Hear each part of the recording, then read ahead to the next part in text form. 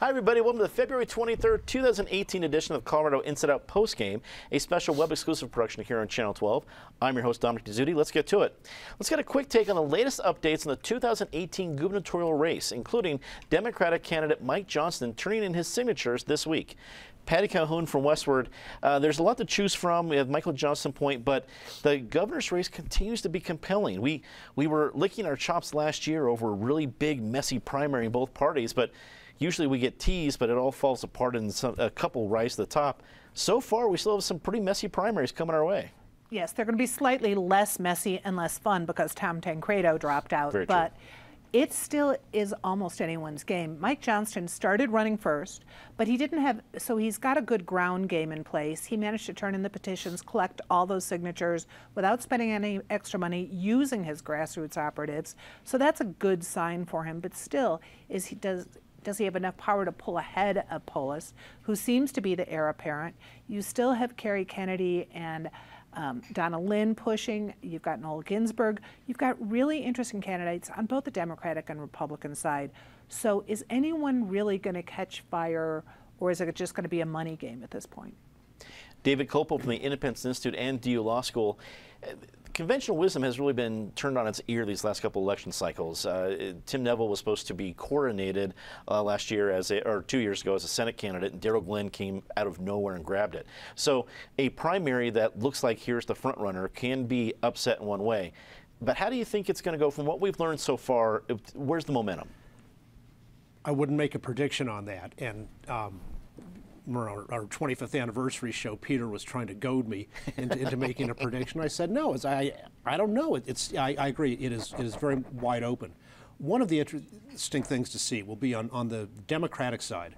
All of Colorado's Democratic gubernatorial candidates who have won, going back to Dick Lamb in 1974, have been, in one way or the other, somewhat open-minded about some educational reforms. Of course, it was Governor Romer who signed Colorado's charter school law.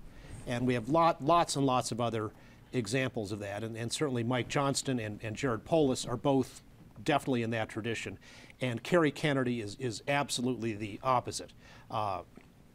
From my point of view, I would say she's the candidate of the union, which wants the schools run for the benefit of the union.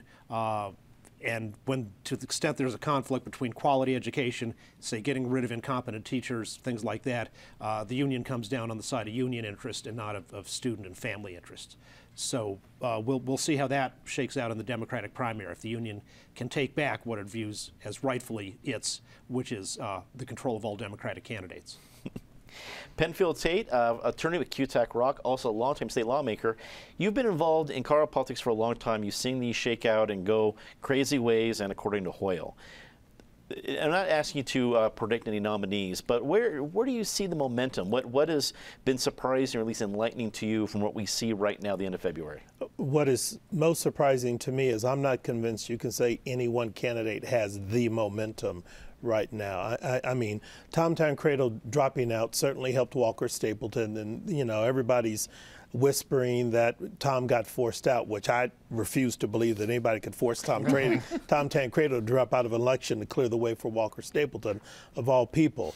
But I still think Cynthia Kaufman going through the state assembly and convention process has an interesting opportunity there.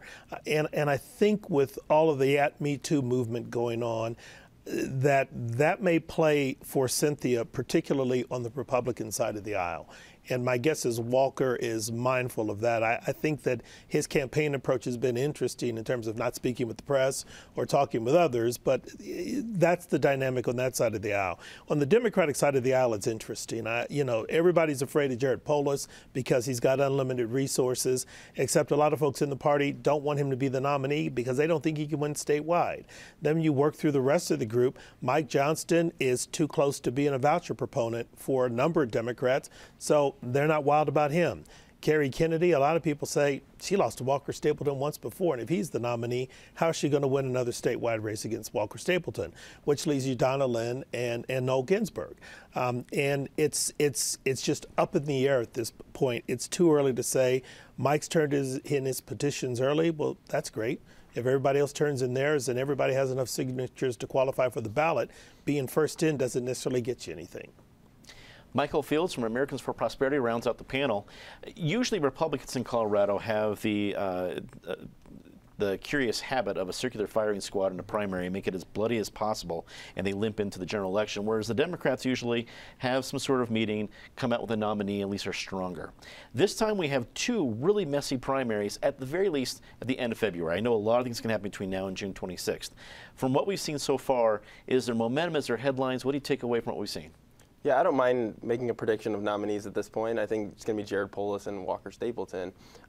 Jared Polis not only has a lot of money, but he also has a double-digit lead in the only poll that we saw that was public. And so it's hard to catch somebody that has the name recognition and that money. Walker Stapleton, I think he benefits from Tom Tancredo dropping out and George Brockler dropping out. I was a lot more excited when we were going to have a Brockler-Walker matchup and a Perlmutter, Polis matchup. And so I think while there's not a ton of momentum going on, I think those are the front runners, and it's going to be hard for anybody else to knock them off without some kind of big moment in a debate or a big moment, media-wise, in order to overcome the money advantage that those two candidates have. It seems funny at this point that the biggest headlines from the governor's race are the people who have dropped out on both sides. Something curious about that. That's all the time we have for CIO Postgame this week. Leave us a comment, tell us what you think. For everyone here at CPT12.org, I'm Dominic Dezzutti. Thanks for watching.